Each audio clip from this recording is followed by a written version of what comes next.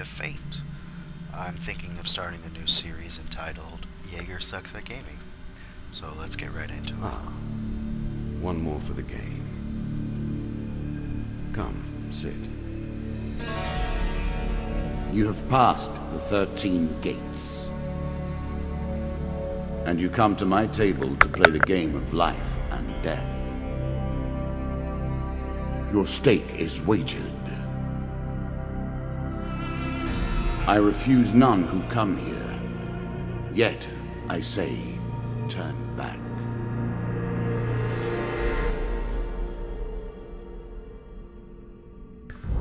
So this game is pretty much a mixture of a collectible card game and an RPG. And I find it pretty interesting. The game begins. One lives and one dies. Let us see what you are made of. Alright, the Jack of Dust. Here is the first member of my court, the Jack of Dust. 12 in all must fall before you may challenge me. The bandit leader is stronger and faster than most bandits encountered. He can become enraged, making powerful, unblockable attacks. He also inspires his followers to steal gold on each hit. In the ruins of an ancient temple among the eternally shifting sand dunes lives a mysterious leader of the desert bandits. Infamous for his reign of terror over any spice caravans that dare take their chances traveling through his domain. He rules as a king over the barren lands.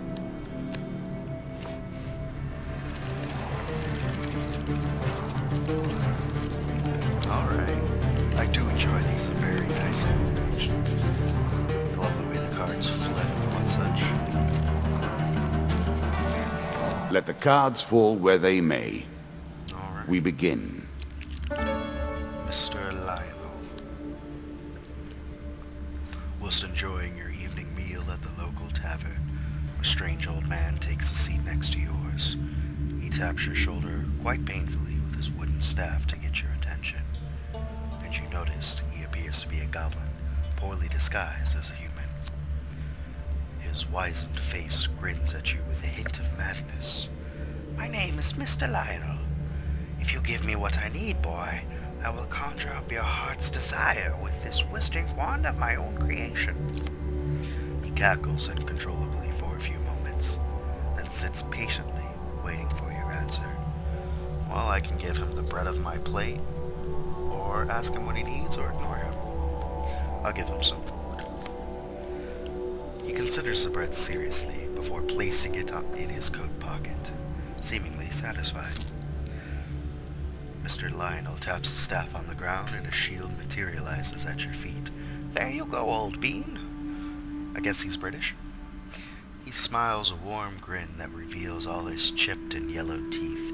Your face reminds me of my son. I haven't met you before, have I? Draw one shield. Alright, a shield. Just a bomb diggity. Continue. You can now reflect your opponent's ranged attacks using your shield. Make good use of this skill if you wish to survive. I also will try not to interrupt this guy as he's talking, as I feel he gives a nice life to the story. Then, before you can stop him with inhuman speed, he snatches a pickled onion off of your plate and sprints out the tavern door. I like Mr. Lionel. He's pretty cool. The maiden. Fair Marith. I'm not surprised to find that this encounter remains vivid in your memories. One day in a shady forest, you encounter an elf maiden. She stops to greet you. I am Marith of the fairest folk. Forest folk. My people have longed to help the mortals of this realm. What boon would you ask of me? Well, I could ask for a longer life, ask for supplies, or gold.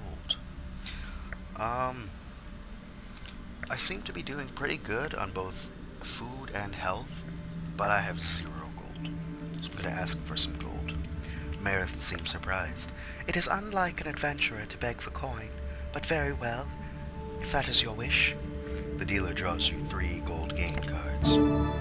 15 gold. I'm sure you are grateful for that. 15 gold. Alright, that was a good haul. The greatest of the magical artifacts were forged long ago and only have limited uses before their power is spent. Use them wisely and they may guide you to victory. Farewell, mortal. Twisted Canyon. That first moment, that glinting weapon, the call to action, to adventure. Truly, there is nothing like it. You see a weapon glinting in the sunlight, lying next to a skeleton at the bottom of a canyon. The walls of the canyon are covered in thick vines, perfect for climbing. Climb down and retrieve the weapon or leave it. Yeah, I'm gonna climb down. 3 success, 1 failure. This is good. Choose from these options. Let's go with 2.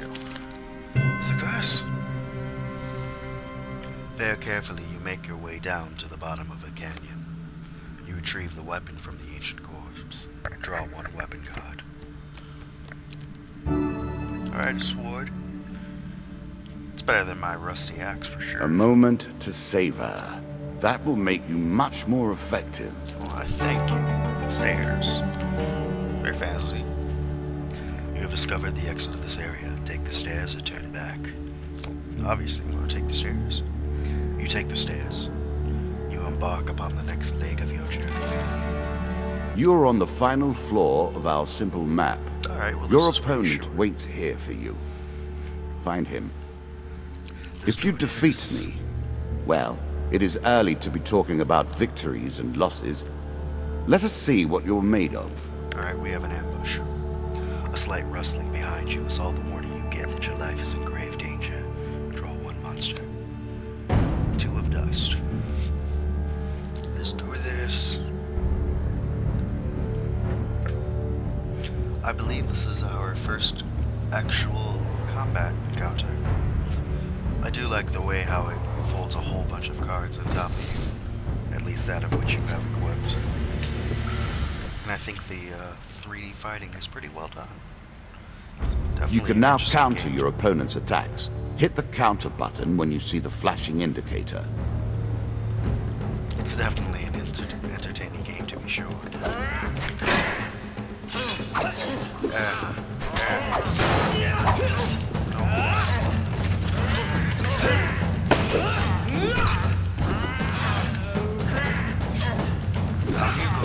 There you go. Shield dash to the face. And he is down. So much for an ambush. Oh. While searching the area for anything worth salvaging, you realize that one of your opponents is only pretending to be dead. Sneak up and kill them or flee. He doesn't deserve to live. 3 success and 1 fail. Good chances. 3 success. A quick weapon blow to the head fixes that. You finish searching the area. The dealer draws you 3 game cards. Draw 1 equipment. An axe. A peasant's weapon, but effective nonetheless. It's better than my sword, but I think the sword is faster. I'm gonna get the Really? axe. Is that what you're going to do? 3 food, that's always nice. And 3 more food. Alright, we're sitting pretty on food. Dead Man's Gorge. I'm sure it's not called Dead Man's Gorge without reason. While crossing the ancient rope bridges of Dead Man's Gorge, you hear sounds of movement from below. It's an ambush. Alright, 2 of dust, not too difficult.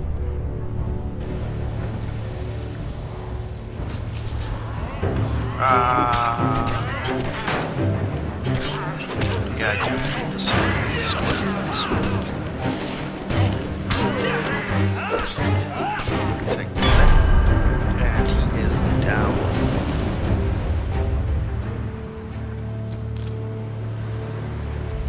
Alright, so far so good. I don't think I've lost any hit points. I probably just jinxed myself. I already have a I shield, cannot thank expect you very to get much. by without some protection. 3 more food. I do not think I'll need it since this is the last floor. And 75 gold, and I have not encountered a shop yet. And I won't. I You believe have this is reached a my boss. first champion. A good man, driven to madness by a war that took all from him. Wife and child, kith and kin. From such dark and brittle iron I forge my tools. Now we see your metal. I like that little pun right there. Forge my tools, now we see your metal. It's very nice. I might have to steal that. Alright, the Jack of Dust. I believe I already read his paragraph. This token will unlock more cards if you can defeat this encounter. Bring it on. That's a lot of tokens, not gonna lie.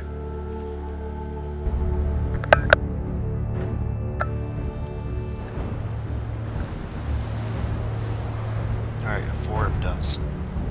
Excuse me. And the Jack of Dust. Alright, I think I'm gonna go straight for the head and just kind of counter anything else. Some enemy attacks cannot be blocked or countered. Get out of the way or stop them with your own counterattack. 6 of that and some of that. Yeah. Do that. That was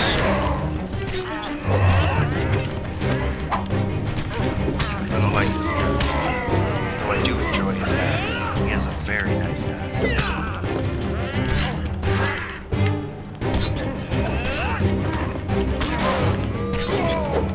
Do you see that, Trigoners? Why are you still alive? Try to bash him. Take some of that. Why aren't you dead yet? That's too much. Jeez. He had a lot of life for the first boss.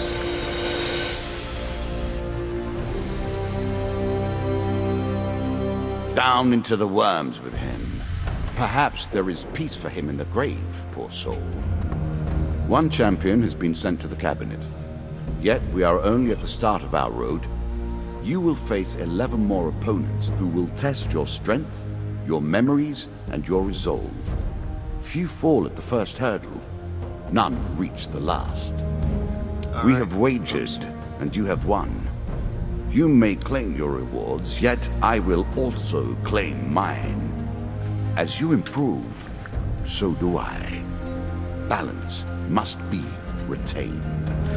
So pretty much every token you obtain, you are able to get more cards. That could be anything from encounters to new weapons to artifacts. However, like I said, the encounters are going to be more difficult, which is what he was saying. As you improve, so do I. As a reward for dealing with the Bandit Jack, you receive these rewards. The Jack of Skulls, I guess he's the next boss. Dead King's Hall, a local peasant, Devil's Choice of the River, and Captain of the Gods. Alright, activate. As a reward for blah blah blah, you receive these rewards. Medium Armor, Chains of Rage, Mercenary Contract, Medium Armor, Fortitude's Breath, and Desperate Measures.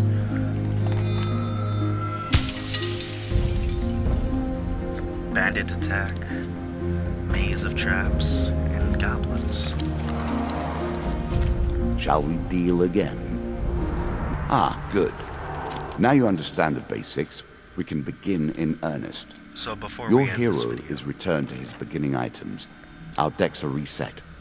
Welcome to the cabinet, home of the members of my court. this guy talks a lot.